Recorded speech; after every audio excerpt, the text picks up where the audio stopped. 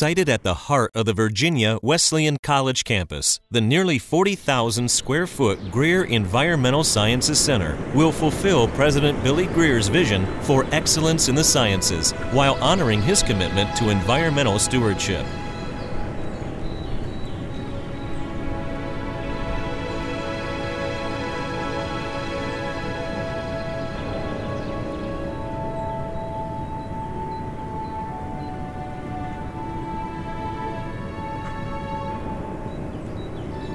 Four teaching laboratories will be organized around Earth's major subsystems.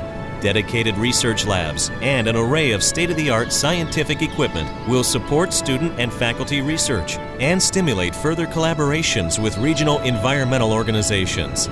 Sustainable elements will be accessible to students for monitoring and research. Construction materials and plantings will demonstrate how a building can operate with efficiency and sensitivity to the natural world.